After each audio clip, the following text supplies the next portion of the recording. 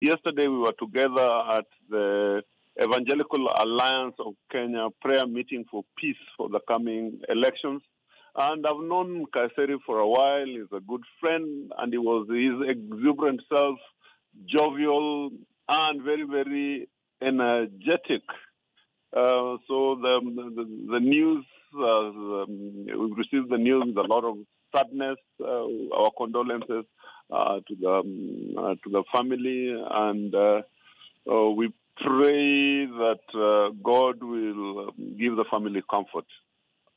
The late is said to have been complaining of some discomfort, even as early as during the prayers at Uhuru Park. You were seated right next to him. Did you notice anything off about him? Not at all, actually. I mean, he was very energetic, having been a general in the army. He's always very, very energetic. And as I know, he runs, being a friend of mine, I know that he runs every morning, long distances, both him and his wife. All right, and of course, you were both, of course, pictured speaking, the fact that you were seated right next to each other. We believe those were the final moments that he spent in public. What was he saying to you, and what was going through his mind at the time? No, I mean, we were talking about the coming elections and how the coming elections are going to be peaceful. There have been prayers throughout the country, and more particularly yesterday's prayers, which was led by the Evangelical Alliance. And we even touched on the ladies' prayer meeting, which is going to be today at Uhuru Park. So it's sad and shocking news because he looked very well, very energetic, very exuberant. And of course, this was a man who started with his political career in about 2007 from ODM, and later was picked by the president for the position of cabinet secretary. So you've known him since his ODM days. How would you describe him? What kind of person was he? He was very principled, very passionate, very, very driven, very energetic, loved this country very much, but loved the Ma community very, very much as well.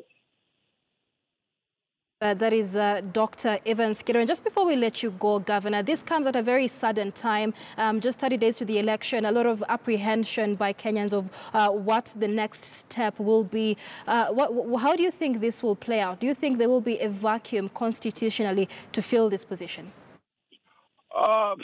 I guess, I mean, when you get such news, the least of the worries is we deal with the pain, we deal with the shock. I think running a government is a process, and that will take its course. But I don't think that within the first day or the first 2 days of us losing Nkaissery, the preoccupation should not be what is going to happen. Of course, I mean, things will go on as they should, and they will. All right. Now, as the governor of Nairobi, you have dealt with a lot of issues of security, even within the Nairobi County itself. How would you describe Nkaissery's tenure in the security docket? I mean, you saw the difference between him and the gentleman who was there before. He brought sanity, and I'll tell you, in Nairobi, the crime rate came down from what used to be reported 2,000 a month to about 70 in a month. That was 70 per day to about 2-3 in a day. I worked very, very closely with him. He's a man who took decisions. He was practical, and he was very, very fair, and did what needed to be done in the most timely manner.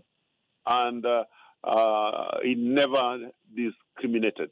Well, many thanks. That is Dr. Evans Kidero, who is the Nairobi County Governor. Dr. Evans Kidero did spend the last moments with Joseph Nkaissery at the Sabasaba Day prayers there. And of course, we have been following up on that sudden death at the Lee Funeral Home, where the body of Joseph Nkaissery is lying. Leaders from across the political divide have come in to give their messages of condolence. Let's cross over there and listen in to more of the leaders. Ready?